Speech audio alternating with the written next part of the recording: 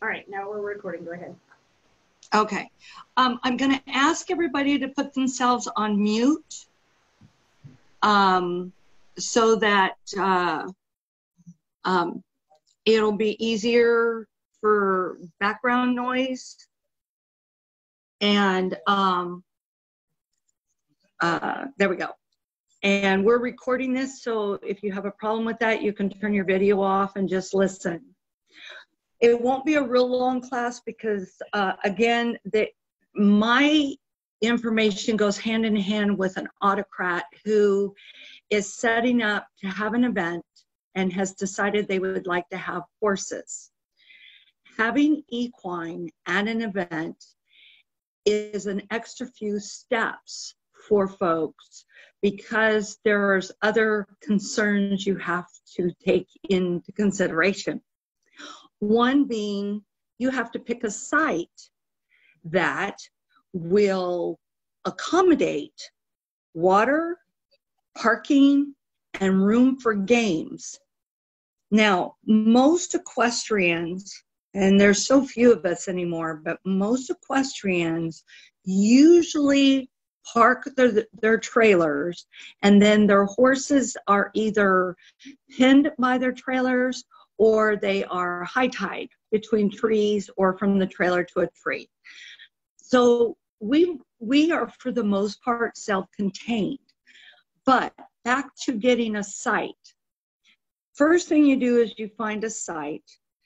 And if you find a site that you think will be acceptable, one or two, then you send out an invite to all the equestrians on their equestrian Facebook page so that they can see if that site will be accommodating, one, and two, if they're going to be available on that date. Because traveling with equestrians or traveling with horses is an endeavor. We all know. Just traveling sometimes is an endeavor, but you tack on a horse and now you have extra gas and so forth. Until you're married, you're not. Do I have a question? Somebody just joined, Kel, so I muted them for you.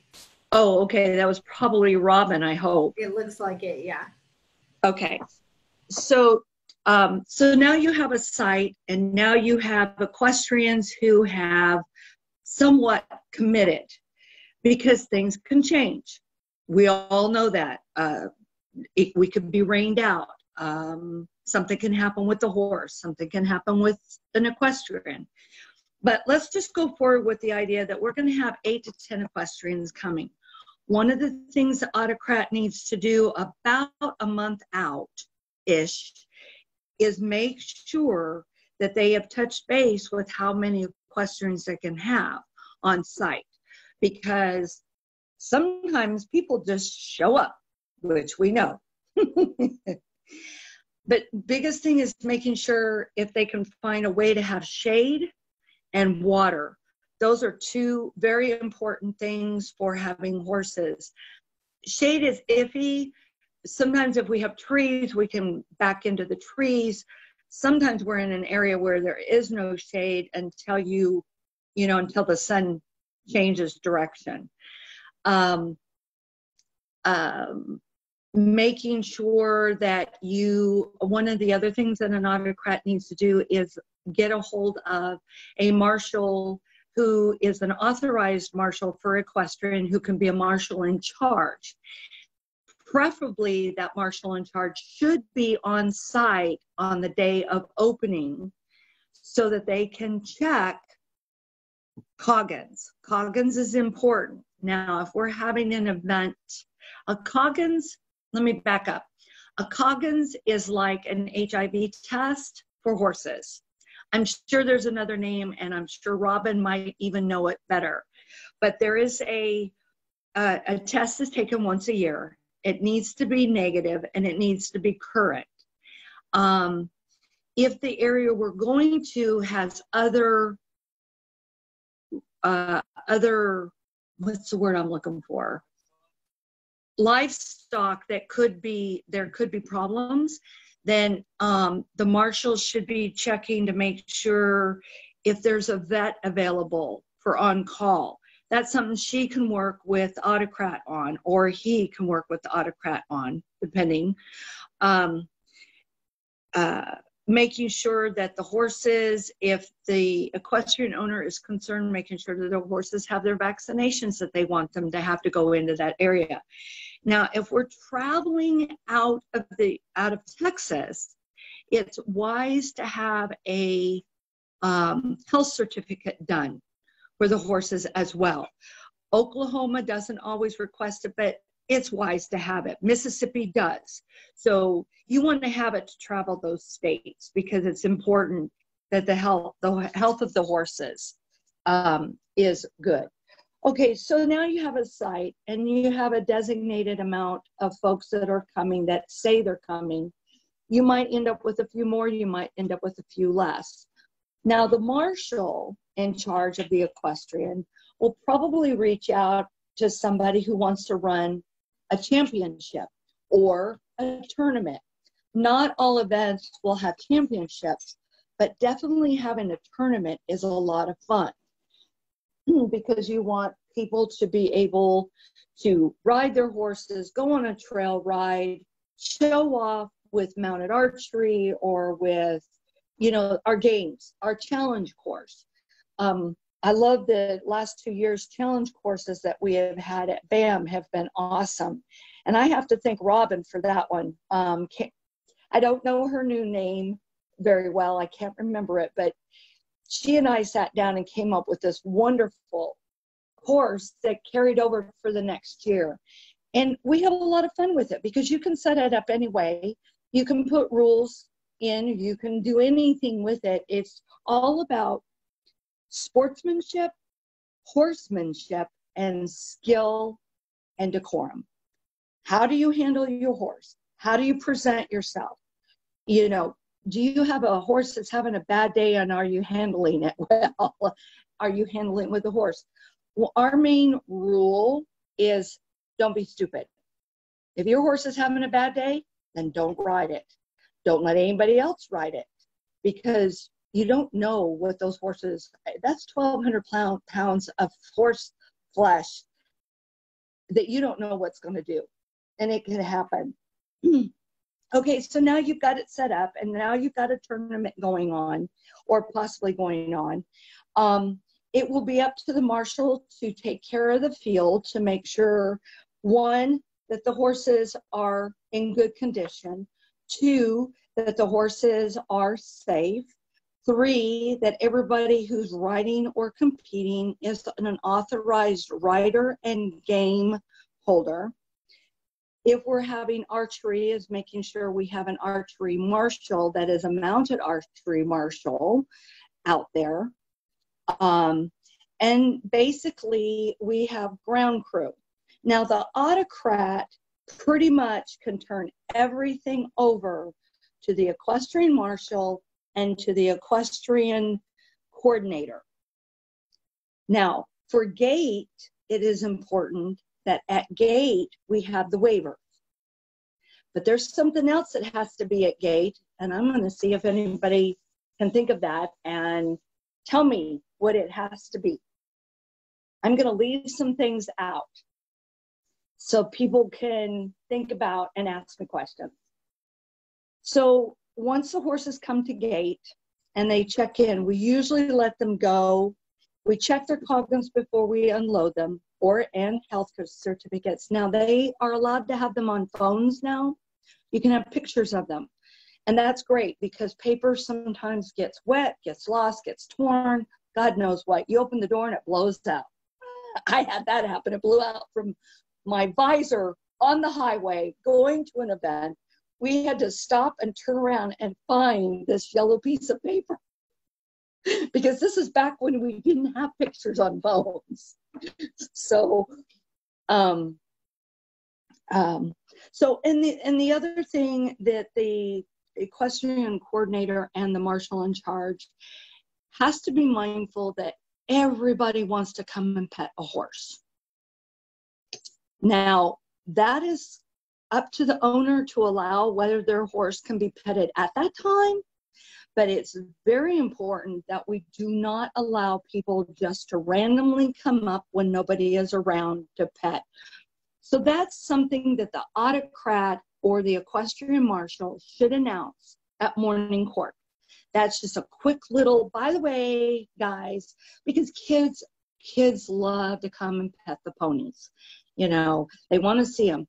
Ponies don't go out to hurt somebody. They just don't have the visual if somebody gets around them, or they might be a little skittish that day, especially if cold weather moves in.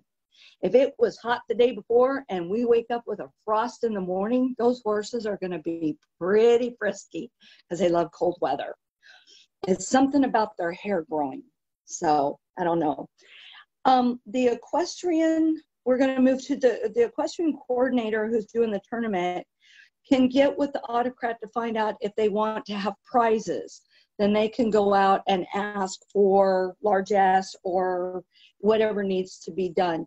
Usually the autocrat, the marshal in charge, and the equestrian coordinator will work together to find out whether we want to give a prize, do we just want to give recognition, do we want to just give a little largesse for everybody who competed, thank you for coming out, because it's important. It takes a lot to bring horses to an event, and because you got to take care of them every day, and a lot of times you won't see equestrians doing anything else because they need to be with their horses. And please, please, please, don't think they don't want to help. It's a responsibility to have those horses on site. So someone needs to stay close by camp. If you get called into court, you know, we take care of each other. The biggest goal is we're an equestrian family is to take care of one another and bring in new people and get them brought up with the basics and get them trained and have fun. The biggest thing is having fun. I so missed it for 4 years, and I'm so glad that I am back and my horse is coming along just fine. And we're just tickled to death that I'm going to be able to compete with her. And of course, we always want to be welcoming. When B's and autocrats are asked, hey, is it okay if I bring a horse? I'm not going to ride the horse. I just want the horse to be exposed. Absolutely. But you've got to follow the safety protocol. Now, I don't have any of my paperwork. Somehow it got in a box that's in storage. And I will find it and I will get it posted so that we can have. But if you ever have any questions, you can go to the Onsiora Equestrian Facebook page and post. There's also a Yahoo's group that's still out there and we still get emails on it. You can ask questions. I am available anytime on Facebook under Cal Sorensen. Give me your jingle. I'll be glad to answer questions or help you. There's several others. There's Robin Daniel. She is, oh my God, she knows horses like nobody's business. There is Michelle Frazier, or Sutrua. She is also good with answering questions about horses and different things. Her mom was one of the first original equestrians, Lorraine Frazier, Honorable Lady Lorraine Frazier. And sadly enough, we lost her about 9 years ago. And then her daughter came back about 3 years ago, and I'm just ecstatic because Michelle brought with her the mounted archery with John. So, and Galen, Sir Galen, is our Kingdom Equestrian officer, and Robin Daniels, and I don't know her new name because we killed Cambria, is now the deputy KEO. And I'm sure she'll pop in there in a minute and ask a question. And so at the end of the event, it is very important that the equestrian marshal in charge stays on site until all horses have left the facility or the event area. It is the equestrian's responsibility to take care of cleaning up after their own horses or helping clean up for others. Now, you might get people who will come over and say, hey, I'll clean up all your poop if you'll give me an opportunity to commune with your horse. We're always looking for people who want to help because we want to teach them the proper way to be around horses, how to handle horses. We want to teach as well as we want to share, but it is not our goal to bring a horse for someone else to ride unless they are willing to pay for or chip in or make some kind of arrangement to lease that horse to bring, because it costs money to haul a horse and a trailer and feed and hay. And we want to share, but we don't want what happened many, many years ago. It got to the point where people just expected us to, and we had to back off a little bit, and that's okay. We are here to share our love with horses, with the kingdom, and anywhere we can. So once everybody has left the site, the equestrian marshal in charge will do a report to give to the KEO and give to the autocrat, so that everything, how many horses were on site, how many riders, were there any injuries, what was the event, what was the theme, and there's a few other things on there.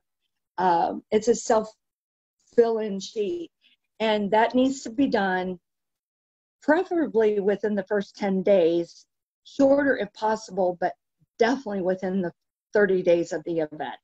Don't do like I did and forget. I started it, put it aside, and it sat there. So it's important to follow through with the paperwork. Many times at events, you will have authorizing marshals who are willing to work with individuals who can show a proficiency for at least getting their authorization for riding. Not games, but for riding. And it has to be an official event. And hopefully after all the plague is gone, we can start having official practices again in different areas, so that everybody who lives all over the place, because we don't all live close, can come and do equestrian practices, you know, and do official equestrian practices, which involves insurance for equestrian practices. Once the horses are gone, the EQMIC should walk the site with the autocrat to make sure that the horses and their areas are cleaned up and manure is spread out and everything's spread so that it will go back into the ground. And with that, I am going to open up to questions because I know I left a couple things out. So I'm ready. Okay, I have questions. Okay. I was writing them down while you were talking. Okay, so Good. you said something that made me think, I don't know, I could be wrong. I may have misinterpreted what you said, but so do you guys have like authorization cards just like the fighters do for equestrian? Do you have to get authorized for different things? Or how does that work? Yes, we do. You do? Okay. Yes, we have to fill out paperwork just like the fighters. We fill out the paperwork, we send it to the Kingdom Equestrian Officer, and then he puts it online. Mm-hmm. And then we can get our card offline, just like we would log in, just like we did for like the fighters do, mm-hmm. like all the things. But yes, we have to be authorized in mounted archery. It has to be separate. Games has to be separate. Then there's general riding. Jousting, that's kind of a specialty. Driving is a specialty, and that's starting to come along at its own little pace. I'm sure there's a couple other that I have overlooked, but yes, to your question, yes. Cool. So do they check those just like they do with the fighters when you guys go to have a tournament or something? They do if the equestrian marshal in charge doesn't recognize a new rider. It's Gotcha. very important that we should check them, but most of us, because there's only like 5 or 6 of us now. Right. But if we had a new rider come in, say, hey, I got authorized at such and such, they need to show us, Sure. or we can, you know, look it up. Gotcha. Yes. Okay. I have a question that is, I'm just asking it right now. But I was the person that asked about cattle and oxen. Oh, right. Mm-hmm. And truthfully, if we were being correct with the period, horses were real expensive and oxen were not. But even though the East Coast and New England, there's quite a few Teamsters. Not so much in Texas. So I'm having to train my heifer and get her all. She is a miniature, so figure 43 inches at the hip when she's adult. But we'll see, this is a whole different animal, but obviously there are inoculations that, should be given, and the same thing about the manure and all that. But as far as I know, there aren't any possibly SCA rules, let alone Kingdom or anything like that. I have been talking to Marcus Ledoit up in Illinois, I think. And he's on the medieval husbandry. I've known him back when we were doing emails to do the listing for people to discuss things.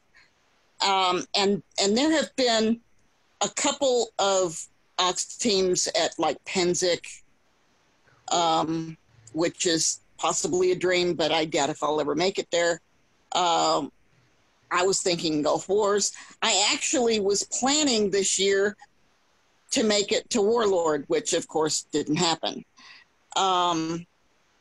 But it would be, where she has a cart and, just walk her around, let people, hey, this is a little cow. And yes, cows can be oxen. The word oxen simply means a bovine that is hitched to work.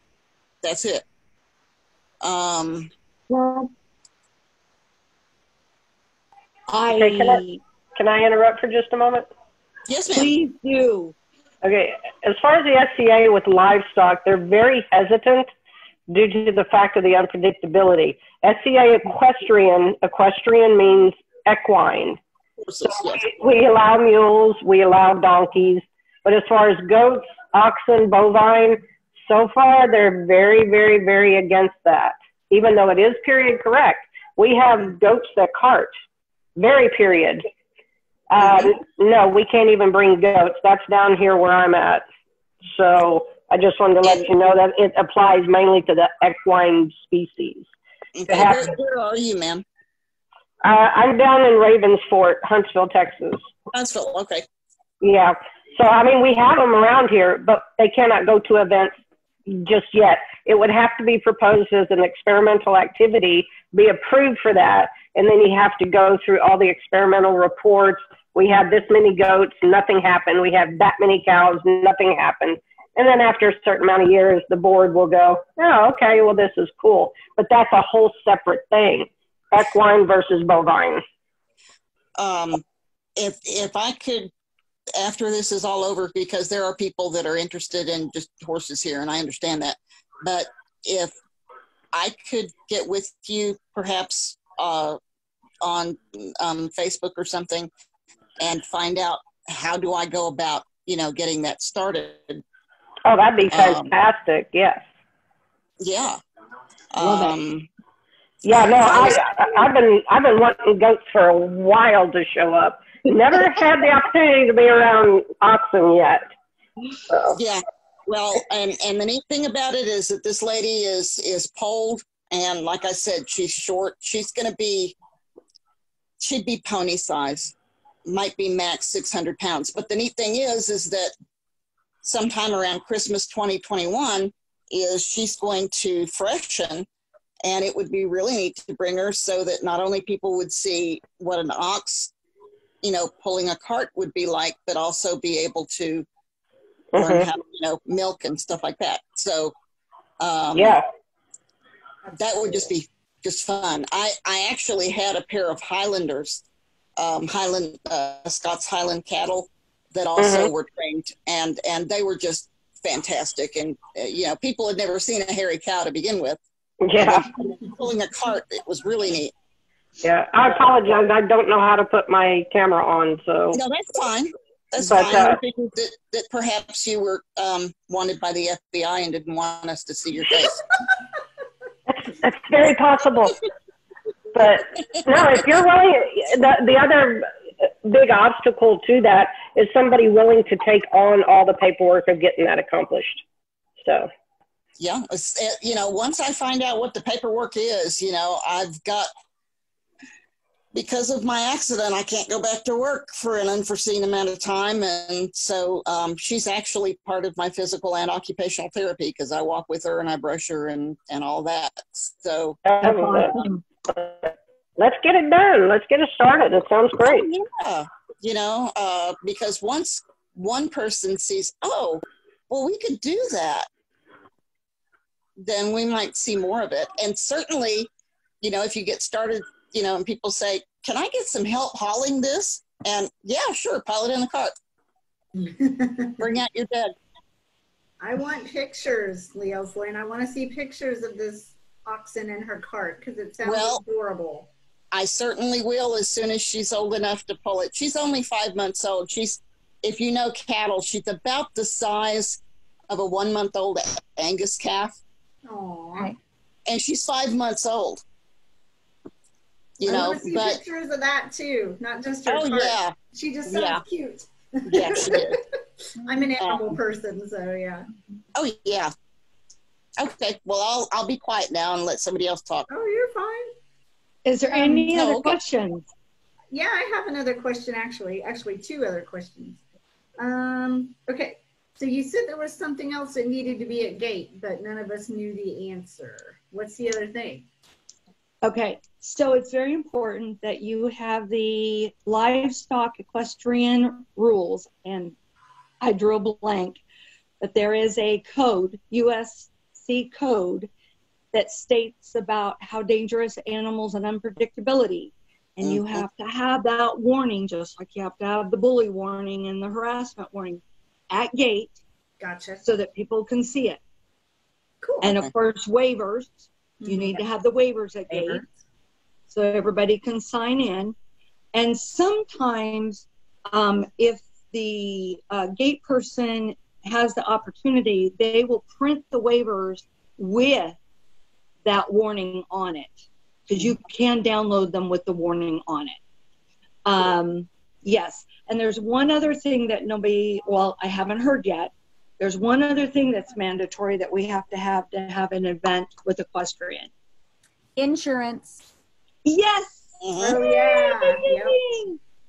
Okay, so insurance is very important. It needs to be put in no less than 6 weeks beforehand.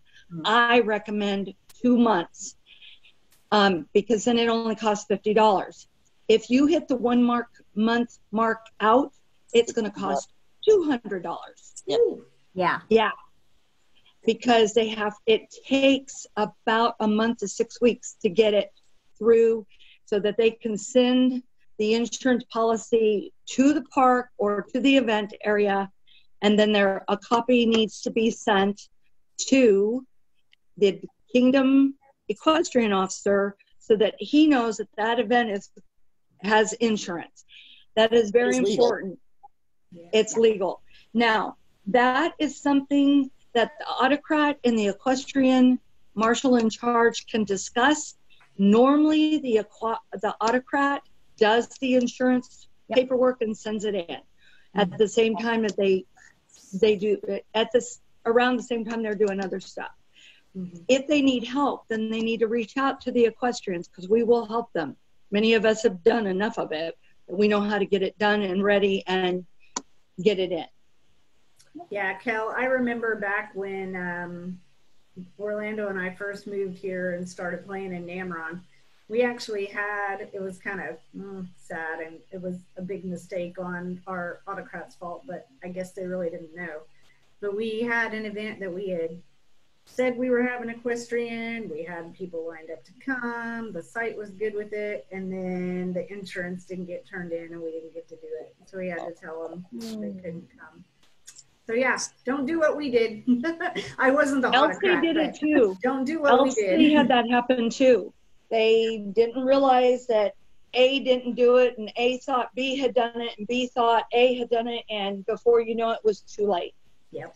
Yeah, it happens. That's why I recommend, it's part of the checklist. When I did my paperwork I took what Orlando and Kat had put together for autocrating on simple, you know, the 4-pager. Well, I took a section of that and you tuned it up for if you're going to have equestrians on board so that they have a checklist. I have to find it. Yeah, if you do find it, that'd be a great resource to. Yeah, if not, I'll just redo it. I think I saved it. Cool. But with all the moving and stuff.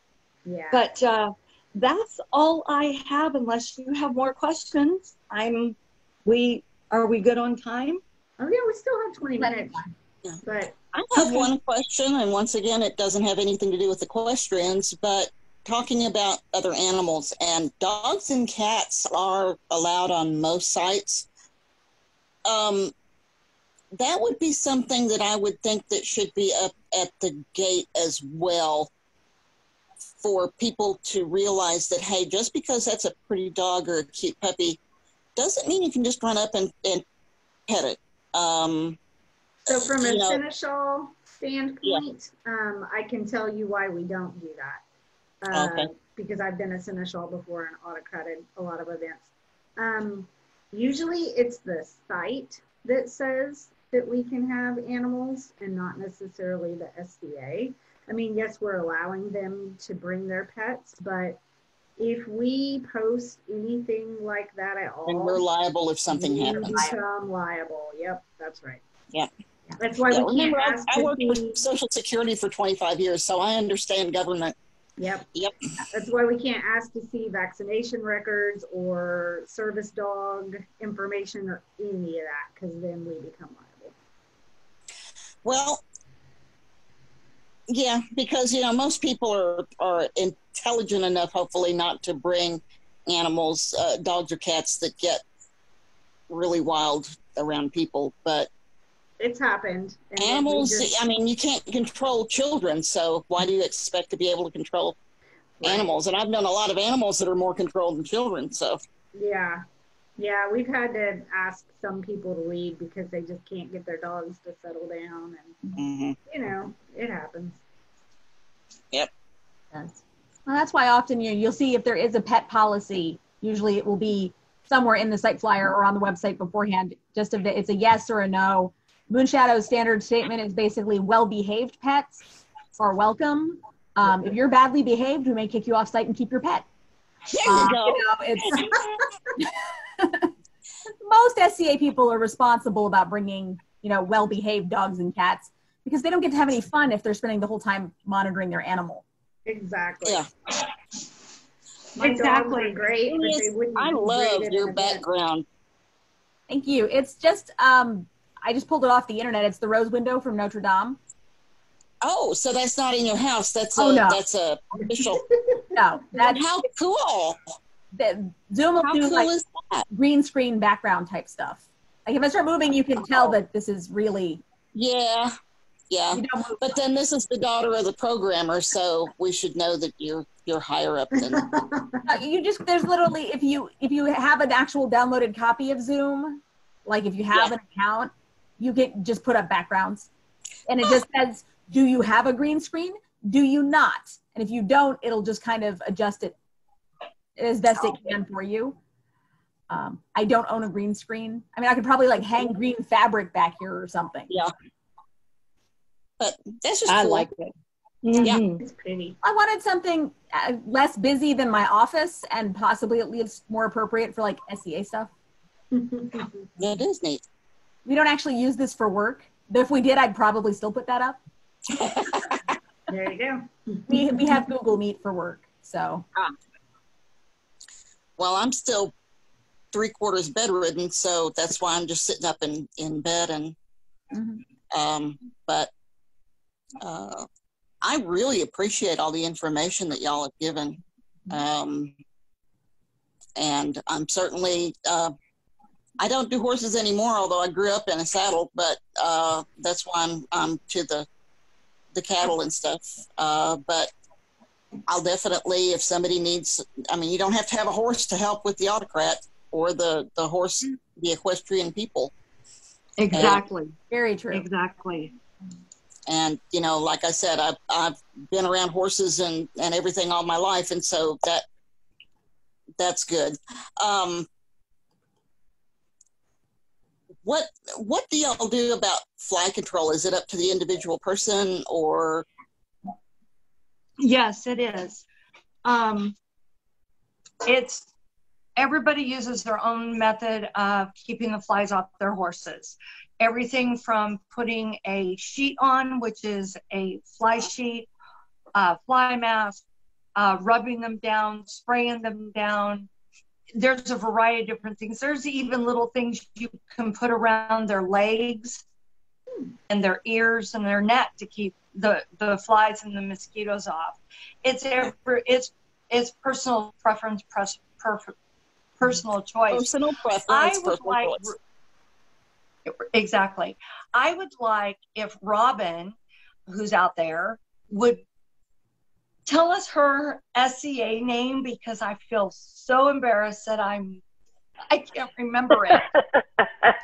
It's Daichin Imite. Okay. I'll spell it to everyone. Let me put it in chat. It's easier that way. Yeah, that would be good. And I know that it has a meaning, right? Yes. Y'all will laugh. Just go ahead and laugh. But there it is in chat. I have one of my really good friends actually named me Tiny Mongol Warrior Woman. Okay. So my name, I left off the tiny. So Daichin is warrior, Imite is woman. So I'm Warrior Woman. I like it. I love that. Thank I you. do too. Yeah, it only took me 10 years to, like, one day I'm Viking, one day I'm Mongol, one day I'm 14th century. So I finally decided on this one. So My little brother named me Leofwin, means beloved friend. In Old Very English. good. I like that. So Well, I have a Mongol name, but I can't quite remember it at the moment. I wrote it down. And it means black horse. Oh, Okay. cool. I thought it was Black Rose. I actually want to find one that means snake warrior. Warrior snake. Snake warrior. That'd be cool. Oh, you should. You should. I think I should. Totally should. I mean, it chased me down. Kel was bit by a snake at 40th year, so that's why we're all like, oh, that would be very fitting. She spent, a week or so in the hospital? Yeah. So was it a rattler or cottonmouth? Copperhead. Copperhead. And he bit me twice, and he was about 4 feet long. So did somebody catch it and kill it and you could eat it? They caught it, killed it, and I'm waiting on my trinket from it. They were making me something out of the skin. So Yeah, they said it Gulf Wars, but they didn't say what year Gulf War. No. Yeah, no, Belgatai beheaded it with a shield. Yes. Yep. And it was stripped, gutted, and salted before I ever got to the hospital. Yeah. So, yeah, I had to spend 4 days. He bit me twice. He gave me a warning bite, and I didn't catch it. I thought it was a stick. So I kicked him. And he, Oh, yeah. So he gave me his final warning. And needless to say, my nickname is Kel Snakebane. well, I like it. you can, it's something called REPTAN, REP-TAN, and it walks you right through how to do, and it's the chemical and everything. And being out here in the panhandle of Texas, we've got lots and lots of rattlers. They actually taste better barbecued than fried, by the way.